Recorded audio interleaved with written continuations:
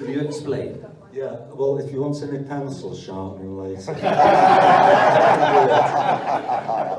No, it's a hurdy-gurdy. Of course it is. Yeah, and it works by cranking this wheel, which goes round and round. The strings go across the wheel, and that's where you get the tune from. It's got drones, that's why it sounds like a bagpipe. Yeah. So yeah, so a hurdy-gurdy. And where did this one come from, and how old is it? This one came from Preston. It was made by a retired fireman in Preston. Oh really? Yeah, it's 13 years old. But the actual instrument dates back to around about the 10th century. Yeah. And at one time it was a church. It's a church instrument played in churches, and it was normally played by two people. It's called a symphonium, I think. And so, but it's been developed mainly by the French into a lovely dance. So it's meant to be dancing to. And how long have you played it? About 10 years now. All right. Yeah. You're all right, aren't you? After 10 years.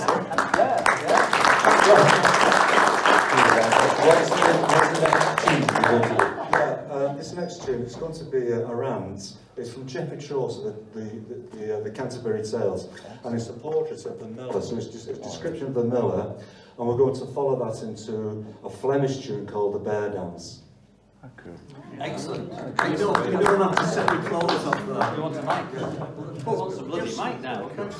Just a little bit of background to the music. A lot of it he plays is like Old English, and there's lots of witchcraft to do with it and Wicca, which reminds me of a story. My wife used to live at a village called Natton, which is just outside Warrington, near Daresbury. And just down the road, about a mile and a half, was Newton Cross. And at Newton Crossroads was two witches' stones. And the story goes that if you move these stones, something terrible is going to happen. Usually to the farmer who owns the land or the person who moves them. So like the farmer, he could have lame cattle, he could get sheep getting Bluetooth, and the cows getting WhatsApp. and so on and so forth. But anyhow, my wife and my brother had been playing around there, they'd been down there on the bikes, and they moved these stones. And when they came back in, they told the mum and dad they'd moved these witches' stones. And of course they got frightened and said, you've got to go back and put them back.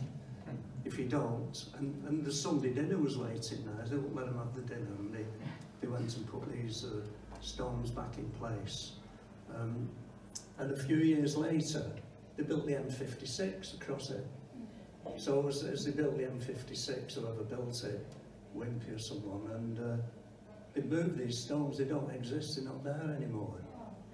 And today, on that very spot where the M56 crosses the witches' stones, nothing untoward has ever happened.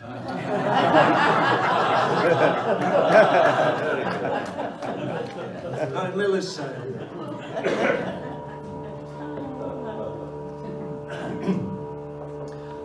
The miller was a stout calf of the nons, full vigorous of brawn and eke of bones, that proved well for all there he cam a wrestling well, he would away the ram. He was short-shouldered, brood and thick and gnarr, and there was no door that he heaved nor hard, or breaked it a running with his head. His beard as any sow or fox was red, and thereto brood as though it were a sped. Upon the copprights of his nose he had a word full of the tuft of herrers, green as the bristles of a sow's erse. His nostrils black were and wide, a sword and a buckler by his side. His mouth was as great for me. He was a jangler and a galliardy, and what was most of sin and harlotries, well could he tell and corn and stir and threes. And yet he had a broom of gold pardy, a wit coot and a blue handword he, a baggy pipe, well could he blow and be sound, and therewithal he brought us out of town.